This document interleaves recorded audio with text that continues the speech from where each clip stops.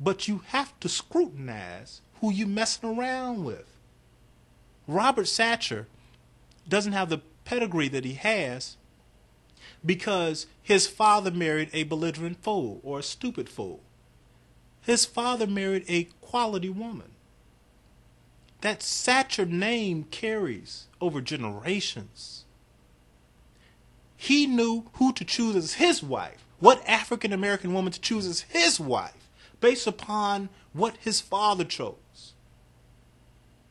He heavily scrutinized his wife so he can become an astronaut. You just can't get with anybody. Just anybody could end up on crack. You have to choose a quality individual, who reject crack and say, no, crack is whack or something. Come on. That's what you have to do. You have to be of a thinking age of maturity. And also, I'm going to say this too. Your biggest answer is, well, he wasn't strong enough. Another answer is he hates black women. Another answer is that,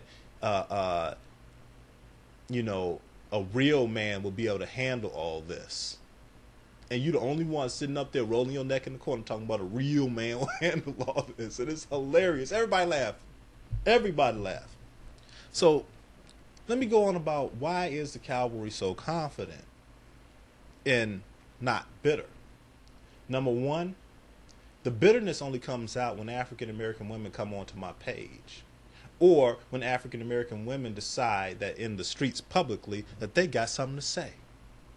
That's when the bitter comes out. Because, see, African American women have had something to say about everybody's relationship while they were running theirs into the ground for about 30 years. For about 20 years. They've been messing with me for about 20 years.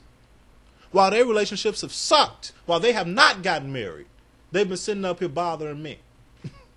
Talking about my relationship. So yeah, there is going to be a little bit of bitterness involved in that. That's human nature.